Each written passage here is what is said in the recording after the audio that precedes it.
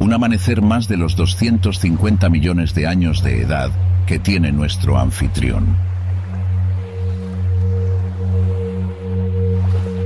Mediterráneo. Procede del latín mar Mediterraneum y significa mar en medio de tierras, un nombre que describe perfectamente su situación, ya que se encuentra entre los continentes de Europa, África y Asia, y está unido al Océano Atlántico en su extremo occidental por el estrecho de Gibraltar.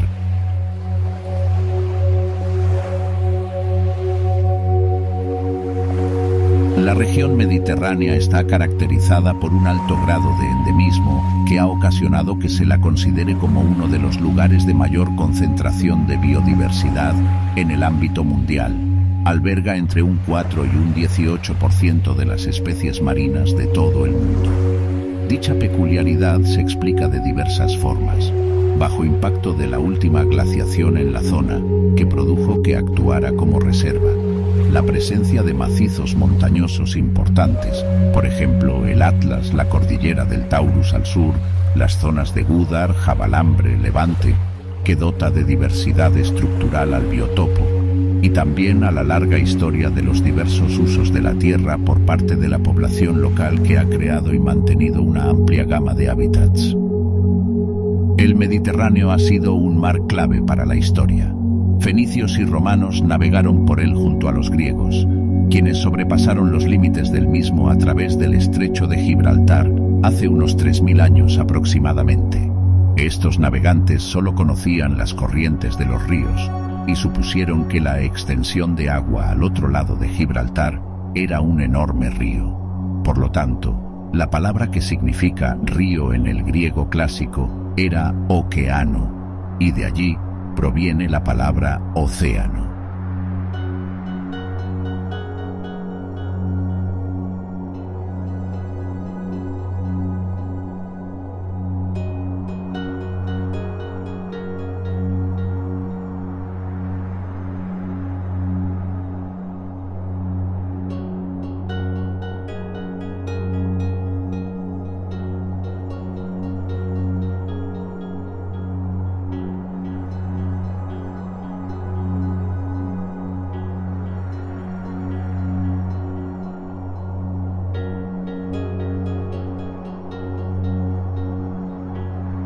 Hace unos 6 millones de años, el Mediterráneo se desecó al quedar desconectado del Océano Atlántico, un acontecimiento conocido como la crisis salina del Mesiniense.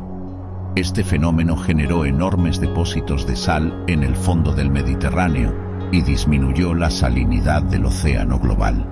También hoy en día, si el estrecho de Gibraltar se cerrara, el Mediterráneo se secaría puesto que es un mar en el que se evapora más agua debido al clima cálido y templado de la que entra por los ríos. Este déficit hídrico provoca actualmente una salinidad más elevada que en el Atlántico, océano del cual recibe el agua que pierde debido a la evaporación.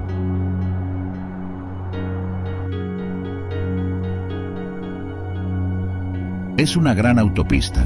Según el informe de transporte marítimo elaborado por la Conferencia de las Naciones Unidas sobre Comercio y Desarrollo, en 2019 se transportaron por el Mare Nostrum un total de 3.550 millones de toneladas de mercancías. Del mismo modo, durante ese mismo periodo, se calcula que un total de 32 millones de pasajeros se embarcaron en las aguas delimitadas por el estrecho de Gibraltar, el Bósforo y el Canal de Suez.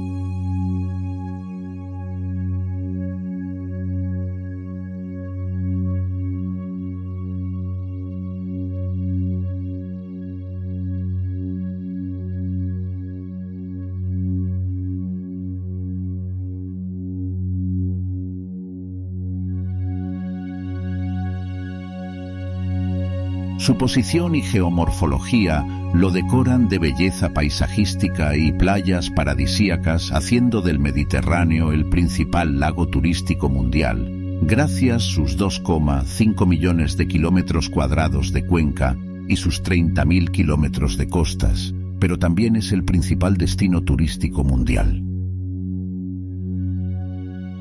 Aún ocupando menos del 1% de la superficie oceánica del planeta, el mar Mediterráneo es uno de los mares con más biodiversidad marina del planeta, posicionándose el cuarto de la lista, debajo de las aguas australianas, las japonesas y las chinas, con más de 17.000 especies marinas descritas y un amplio rango de ecosistemas. Posee zonas de elevada concentración de especies con importancia ecológica, como por ejemplo el estrecho de Gibraltar o el mar de Alborán. Se cree que más de 2.000 millones de aves de 150 especies diferentes realizan cada año sus migraciones a lo largo de este mar. Como sus aguas provienen también del Atlántico, la biodiversidad está compuesta por muchas de las especies de este océano.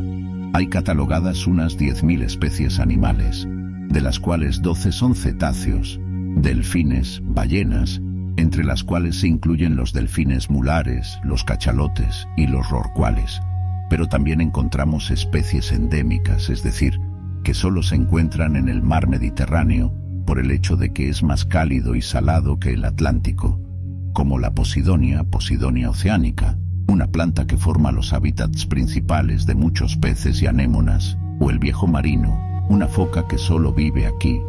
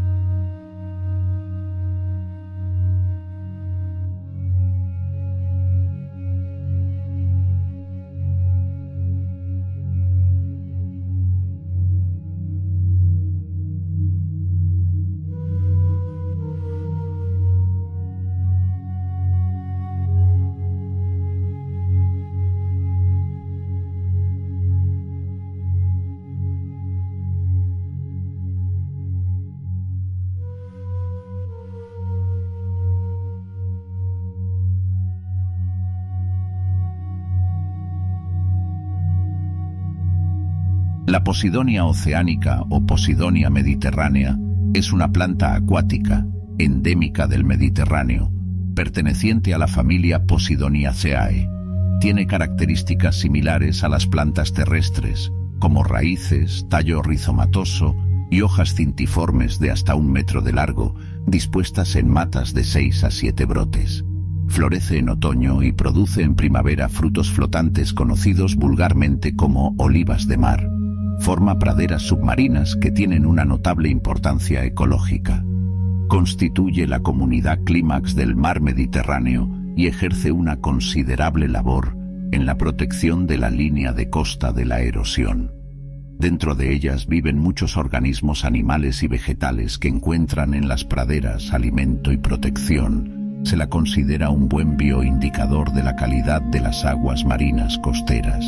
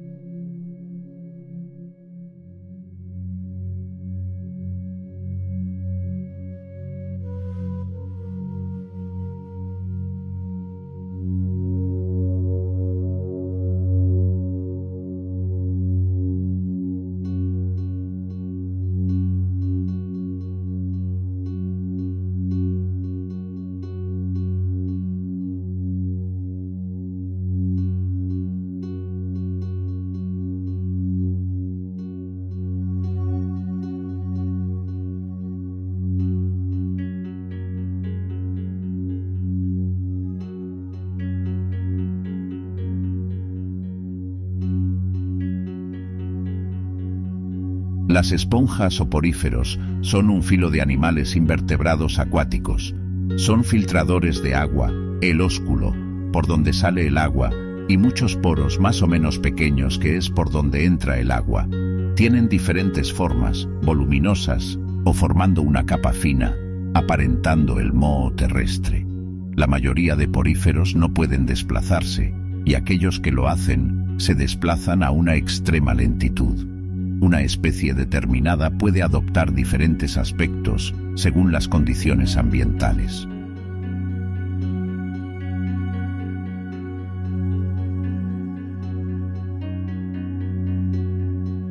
La anémona común, conocida como Anemonia sulcata o Anemonia viridis, es una de las más típicas que podemos encontrar y localizar en prácticamente cualquier zona rocosa en la que nos lancemos a bucear o hacer snorkel.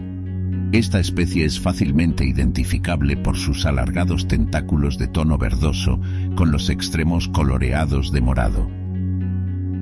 Tordos, raspallones, lenguados, doncellas, jibias, lubinas, castañuelas, pulpos, estrellas de mar son de los compañeros más comunes en la costa a la hora de disfrutar de una salida de snorkel.